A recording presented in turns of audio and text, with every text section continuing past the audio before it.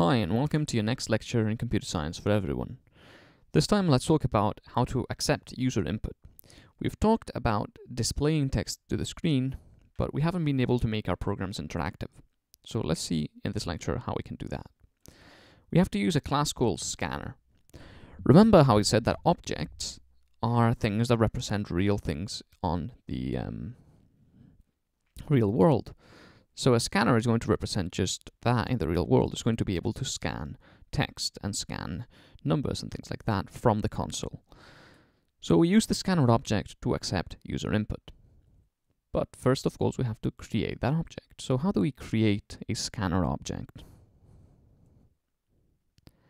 We create new objects with a keyword called new.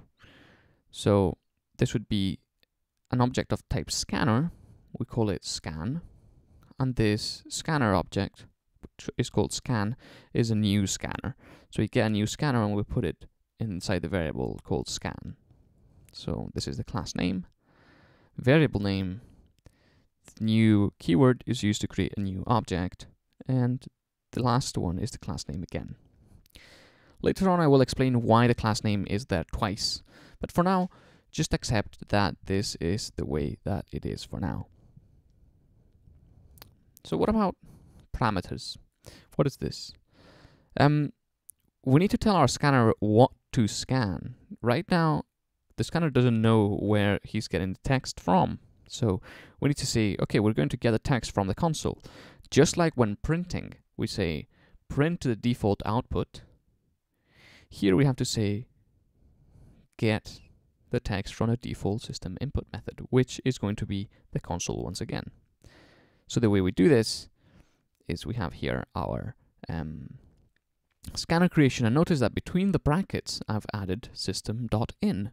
So whereas to print I used system.out, which was a default system output, here I'm using system.in for a default system input. So how do we actually use the scanner? Once we have it created, how do we use it for reading? Well, the first thing we do is, as I've said, instantiate the scanner object or create a new scanner object. And then we, for example, can ask the user for their age. Like this, system.out.print, please enter your age. Notice how this print method doesn't have ln at the end of it. This is because println adds a carriage return or a new line at the end of the line. Print by itself doesn't add a new line. You'll see in the programming example why this is different, why println is different to print, and why we use print in this case.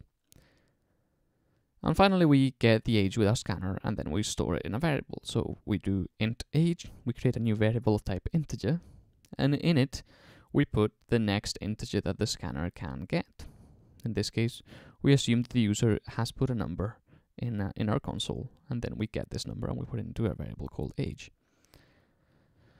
So we use scanner to scan for user input, and it can read any data type. It can read strings, integers, doubles, floats, characters, booleans. Well, actually, I'm not sure it can read booleans, but it can read anything else. So this is an easy way to read user input. In the next video, we're going to be going over how to actually program this and make a small program that will read user input and maybe do a couple things with it. So stay tuned and let's go into the next video.